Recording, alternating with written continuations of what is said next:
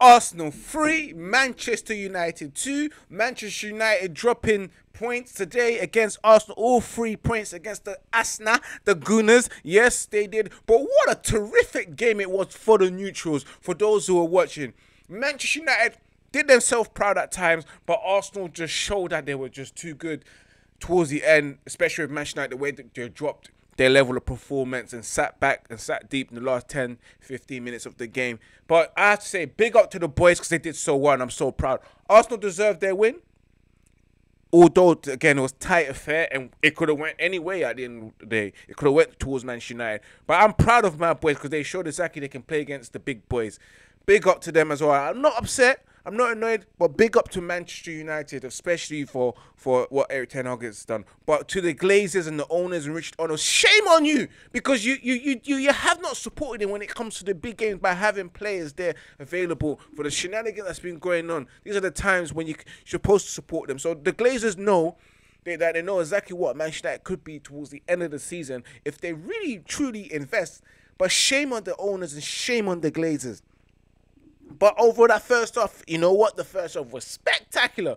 So good at times, you know. Manchester United were in there, held their ground up. Especially with the first goal coming from Sir Marcus Rashford. Oh, that shot from outside the box, you know. Manchester United winning that ball, coming off of, taking the ball off of Partey. And Partey as well did extremely well. We missed Casemiro. But Rashford taking a long shot from outside the box, curling it in. And it was a superb goal by Marcus Rashford, making it 1-0 for Manchester United.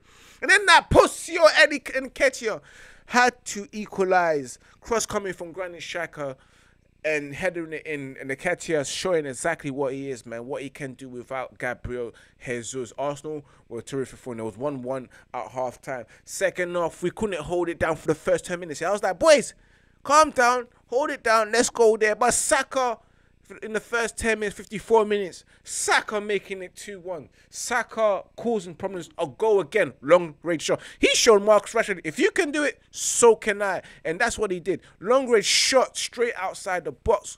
David here was beaten. But Manchester United, what they did in that second half, I loved it because they showed courage.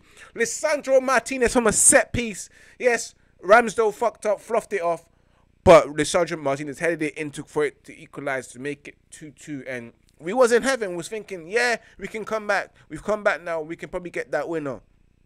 But it wasn't to be because Arsenal towards 9 seconds, around the 90th minute, a flick on by the feet, a flick from the wrist, flick from the feet from Eddie Nketiah to make it 3-2. And it was it, man. Manchester United just lost that game. We deserved something. We deserved the point. But it was just unfortunate, man. Player-wise, I thought Anthony done well. Weghorst was superb, Weghorst.